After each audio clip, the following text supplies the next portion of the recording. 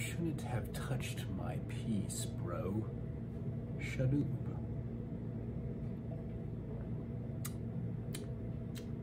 Alright, so here's another chess rule that's about etiquette. It's basically called the shadoob. I don't know if I'm saying that right. It sounds like a word I would probably make up because I have my own vocabulary of words that aren't real. But shadoob. Basically, let's say a person moves his piece over there like an idiot. You're like, that's not even remotely on the square.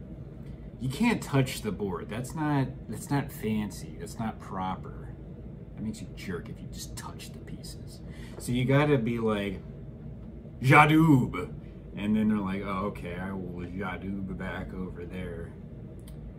But then he does it like wrong again. And you're like, yo, man, shadoob up in this bee. And then he's like, all right, I will shadoob the correct way. But that is how you jadoob. Shadoob. By the way, jadoob means I adjust in French. You know, if I'm saying it remotely right, I'm probably mispronouncing 3 of the consonants. But you know, I'm fine with it being shadoob for me because I really like words that end in that good oob noise. What was that? Did you put your piece in the wrong place?